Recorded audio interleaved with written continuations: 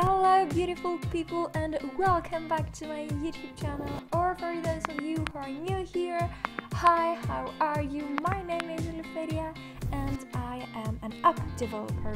Today I'm coming with another review, and this is the first time that I'm going to be reviewing a course from YouTube. I actually really like YouTube and I think that there are amazing channels with great courses. It's just that I never had the opportunity before to do something like that. So today we will review GitLab Beginner tutorial. It's about GitLab and Git. Obviously, if you're not interested in Git and GitLab, you can also find in my YouTube channel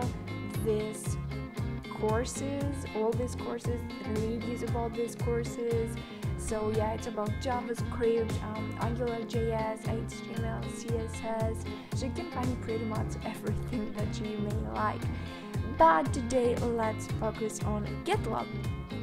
I noticed this course because I was looking something like that in tutorial 4, how to create SSH key, and then I thought, okay, let's see everything, because like this dude seems really cool.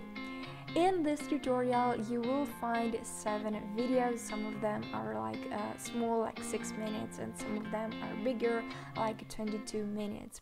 The things that I really like about this tutorial is that it's literally like step by step, and you get all the information that you may need either here on the screen or in this description box right here. And other tutorials may say that they are step by step, but trust me, they are not. This is literally step by step, so whatever that you may need, you will find it here.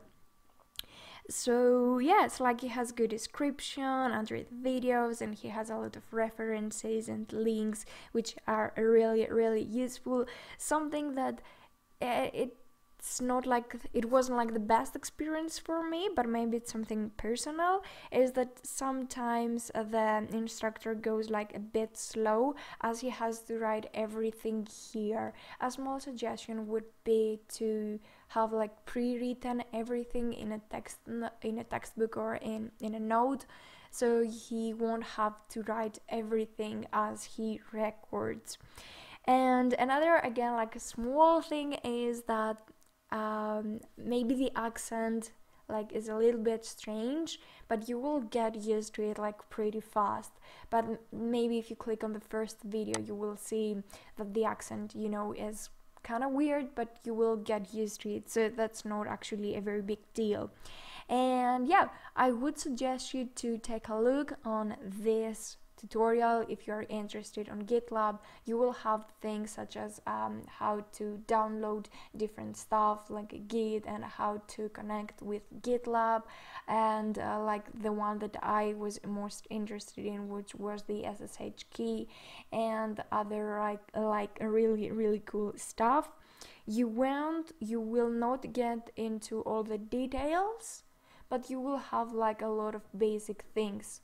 So don't expect to do this tutorial and know everything about GitLab, because this is not the case. It's just 7 videos.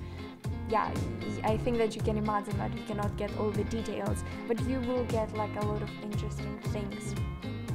Yep, I think that was my review.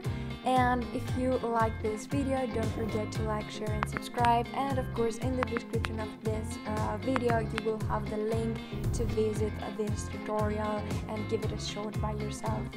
Stay tuned, stay healthy, stay home, and see you really soon. Bye!